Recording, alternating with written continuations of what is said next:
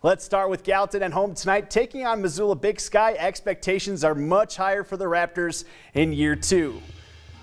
And then after a fumble by the Eagles on the first drive of the game, the Raptors have great field position and they take advantage. First play they have, quarterback Braden Michelson hits Tyler Nansel in the end zone.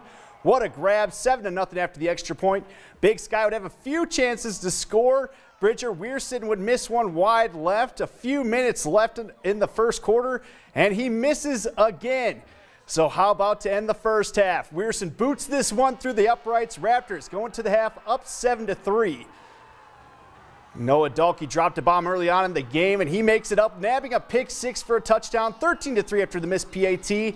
Now Big Sky looking to answer back. Quarterback runs up the middle, and then he passes it, and it's picked off by Corbin Holzer. Raptors hang on to win this one, 13-3.